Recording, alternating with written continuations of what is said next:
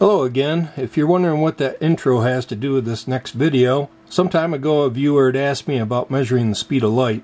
You can see my dog is not as fast as my laser pointer, so probably a dog would not be the way to make that measurement. If you've taken any high school or college physics classes, you're probably aware of the history behind measuring the speed of light. When I was quite a bit younger, I bought this book. It's called The Laser Cookbook, 88 Practical Projects. It's written by Gordon McComb. It's a pretty decent book if you're a hobbyist and just wanting to play with lasers. You can see it's got introduction to lasers, working with lasers, basic skills, laser safety, introduction to optics, experimenting with light and optics. You can see the book is quite thick. It's 404 pages. And the book is just loaded with experiments that you could perform with a basic laser. So back when I was playing around with that book, a friend of mine had given me this laser. This actually come out of one of the earlier laser discs. It's a helium neon type. See back here is the transformer, high voltage power supply. Tube resides right here. Originally this had a beam splitter and a detector in it, and that's all been removed. If I turn this on, let's just see. The beam probably looks dispersed, but that's probably a function of the camera. So one of the early experiments I did was I made this little contraption here. So the way this works is I've basically got my iPod connected up to a small AM modulator circuit. It's located down here. So we're basically AM modulating this beam. The only thing on this circuit is an LED that I'm using for a detector. I have an AM demodulator and an audio amplifier. So this is looking at the schematic for that circuitry. On the front end I'm just using an LED.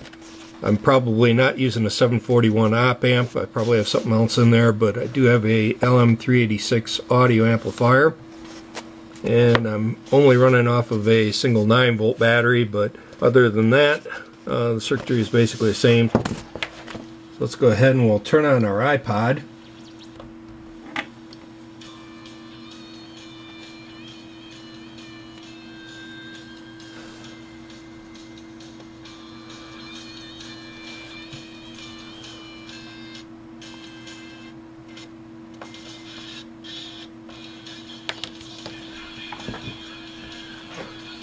Just a magnifying lens.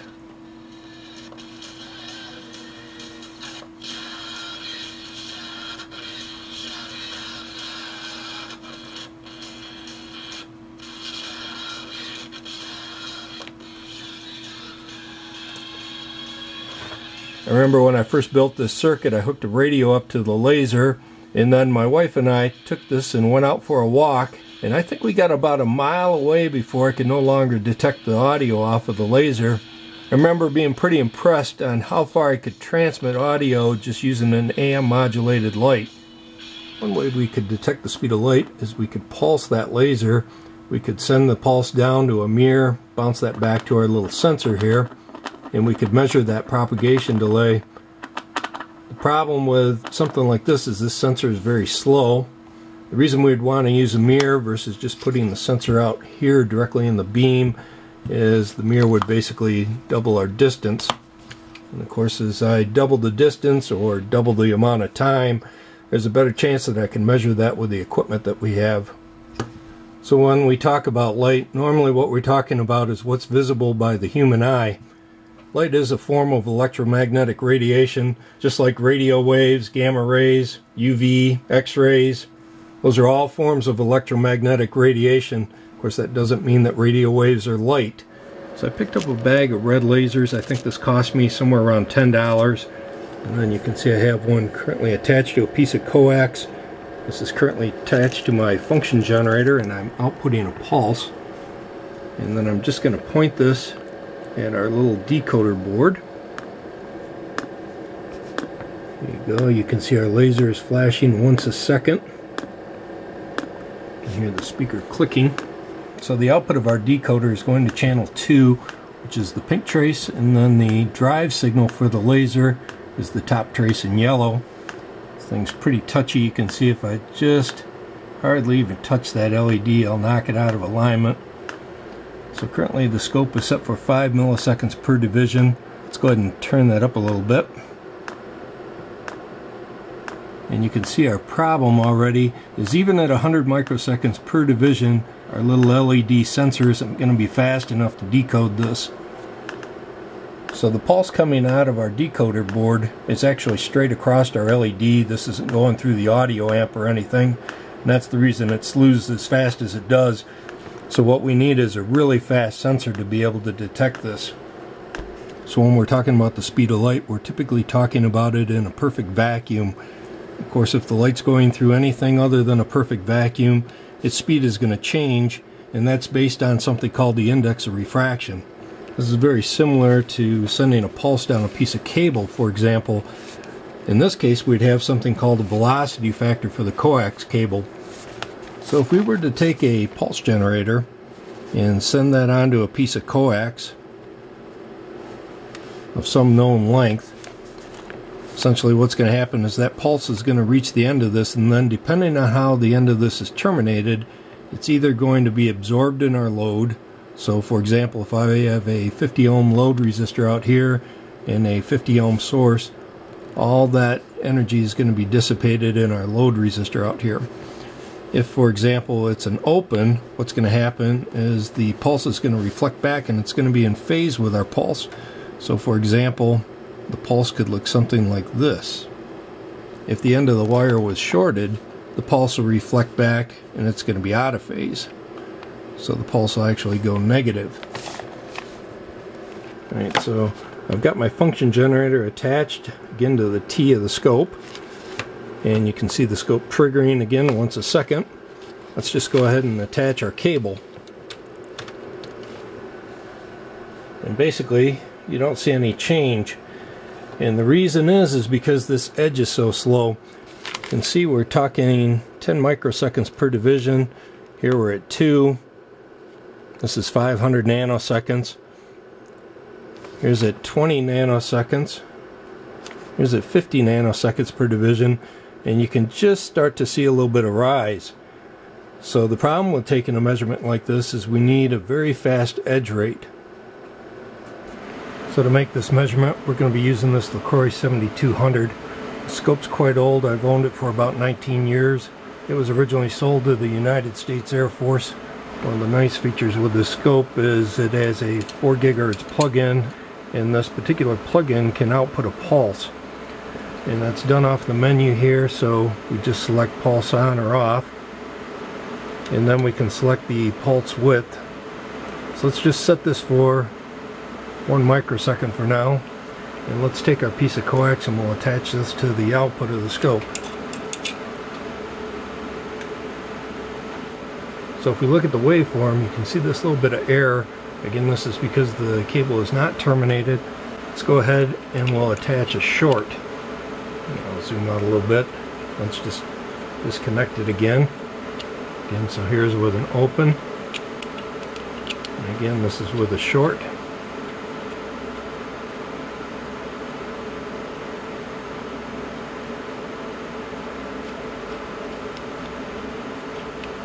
Let's go ahead and attach our 50 ohm load.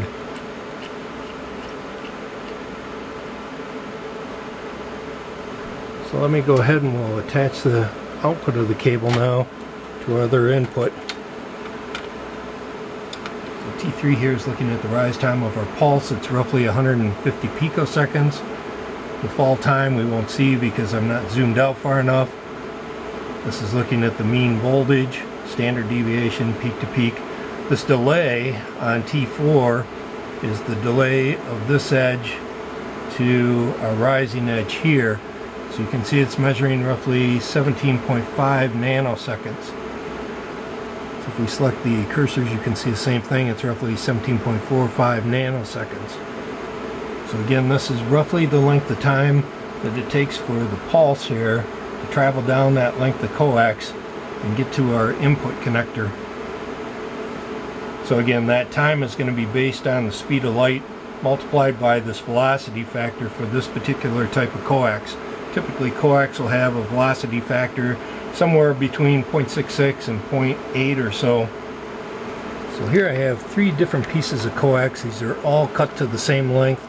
These have a velocity factor of 0.78. Let me just go ahead and we'll connect one of these up You can see our time is a little bit longer. It's roughly 18.2 nanoseconds. What we can do is go ahead and add another section.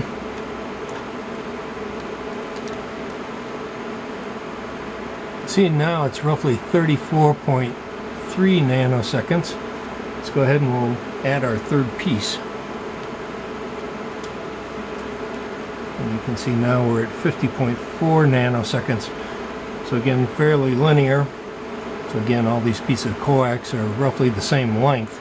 So you're going to expect the delay to increase by the same amount as we continue to add pieces of coax. So again, this is looking at the 3 pieces of coax that we just tested. Each one of these sections is 147 inches.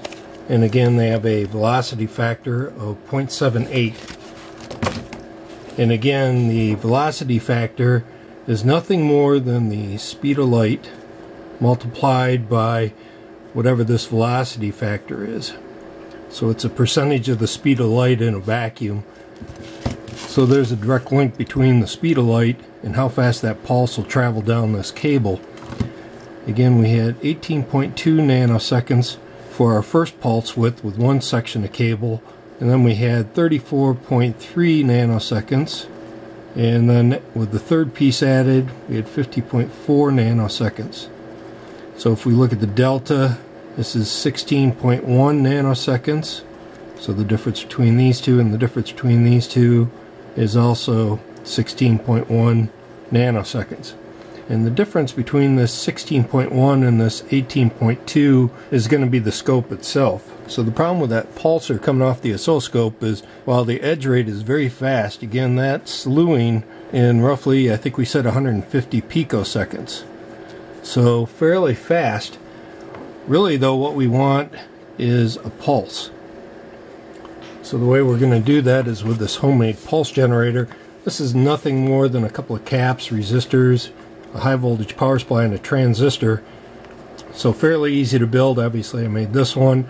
You could probably make one of these with just junk you have laying around in your drawer. It's nothing really special about the transistor I used. I think I used a 3904, maybe a 2N222. It's nothing special, just a jelly bean transistor. So let me go ahead and we'll hook this up to our oscilloscope. As you can see, the scope is currently set for 1 nanosecond per division. It's sampling at 5 gigasamples per second, and it's reading a pulse width of roughly 1.8 nanoseconds. Okay, so again, one way to test this would be just to send the pulse on one end of this coax, shoot it down at the other end, and just measure that time difference. And whatever that is, we could determine the speed of light based on how long it took to propagate down the cable. But the problem with doing something like this is we have a few things that come into play. The first problem is the scope's going to have some error in the trigger circuitry. So what I'd like to do is get rid of that. So the way we're going to do that is we're going to use 4 sections of coax. So we'll have some length here and a length here, and we'll have a third length which is going to be a loop. It looks something like this. So out here, this is our signal generator, and again this is a 50 ohm source impedance. Then out here we have our scope, which has a 50 ohm source impedance. So I put out this pulse. It starts working its way down the cable and it gets to this splitter. So part of the pulse is going to propagate down this direction of the cable. Another part is going to go down this length of the cable, and the rest of it is going to go down this length of the cable. So while this is traveling down this direction, these are going to continue around the loop until they intersect at this point. Half of that energy is going to go back this way towards the scope and see the 50 ohm terminator, while the other is going to go this way towards the scope. So what we'll see coming out of here is a pulse followed by a pulse. The scope will trigger on this. We'll capture this second wave. It really doesn't matter where the trigger jitter is because we're only triggering on this first pulse. And this time between this and this pulse is strictly the function of the length of this cable. Alright, so here's our pulse generator, and this goes through a series of attenuators. Here's our splitter, This leg just goes up to our oscilloscope, and this T goes off to our 3 legs of coax. You can see this just goes off to the single channel of the scope. You can see we're currently set at 10 nanoseconds per division and 200 millivolts per division. So again, signal is going to come out of our signal generator. It's going to go through the attenuator. It's going to come to this T. Part of the signal is going to go this direction towards the scope. The other part is going to go to our 3 segments of coax. Eventually they'll work their way all through this coax, and they'll arrive back at the T where they'll recombine, and part of the signal will go into the T this direction. The other part will head back towards the scope. And again, that delay is what's causing this second pulse here. So let's go ahead and I'll just remove one segment of this. So now you can see just with a single section. Now the reason we'd want to run multiple sections is the same reason that we would want to use a mirror. And that's because the more time it takes the pulse to travel, the more accurately that we can measure it with this oscilloscope. So I've plugged all this into a spreadsheet. These are some common velocity factors for some various coax. The stuff again that I'm using has a velocity factor of 0.78 by the manufacturer. You can see that gives us a propagation delay of 1.3 nanoseconds per foot.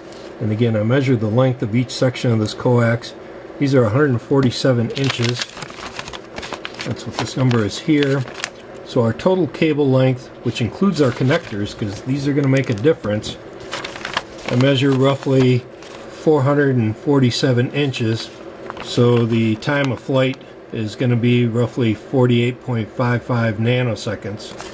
So again, looking at the oscilloscope, we're measuring between the peak of this pulse and the peak of this pulse, and the time between those, or the period, scope is measuring roughly 48.5 nanoseconds. And that's this number here, 48.5 nanoseconds. And again, that's compared to the ideal 48.55 nanoseconds. You can see that gives us a calculated speed of light is 984323232.2 versus the speed of light in a vacuum is 983571087.9. It gives us a calculated error of 0.07647%. So fairly close with this measurement.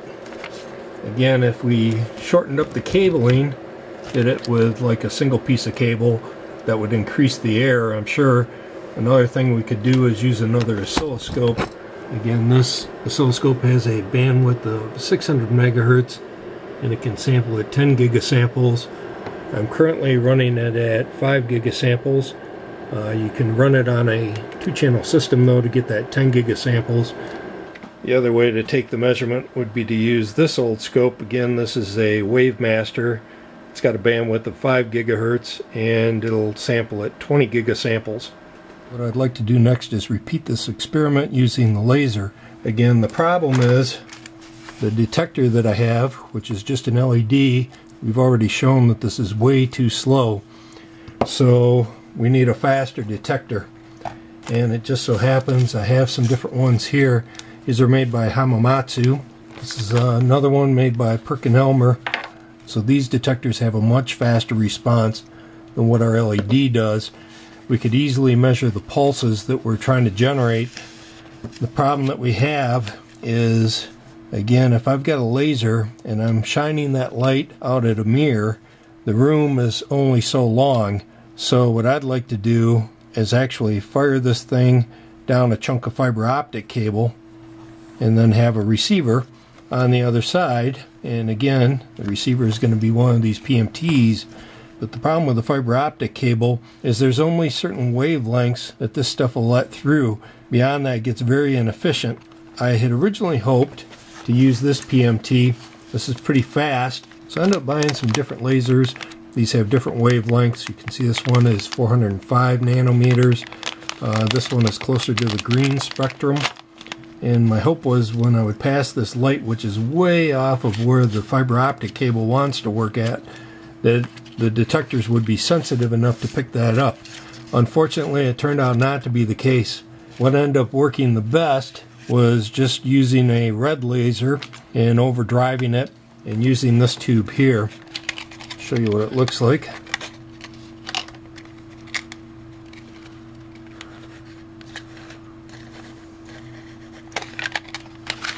So we're going to have the laser beam focusing a light into a beam splitter.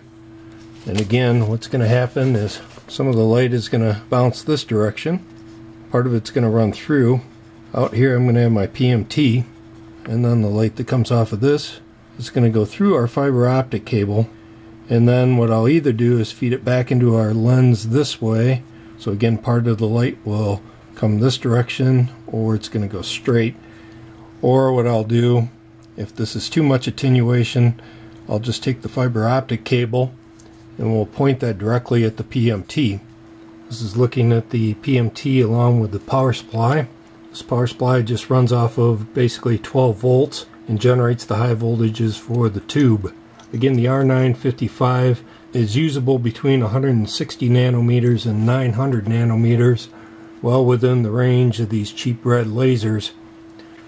So what we need is a fixture. Of course, for this we're not going to be using a high-grade optical table.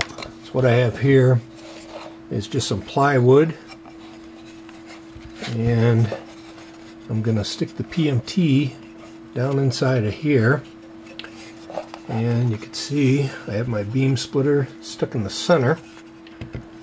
So we'll be taking our laser and we'll be mounting that into the side hole here. Again, I'll be pointing at the splitter, and there's a slit down in the fabric, and the PMT will be located right there. Alright, so here's our test setup. Again, our waveform generator is here. This is the pot to adjust the sensitivity of our PMT, which is just sitting in the side of our box here. Again, this fiber optic cable, when I purchased this, you can see they show a length of 10 meters. I went ahead and measured this. It actually came up to 33.167 feet. This cable has an index of refraction of 1.484. That should give us a time of flight of 50.042 nanoseconds. The unit is currently running. You can see the red laser there. Again, you won't see it on the back side because it's going against the PMT.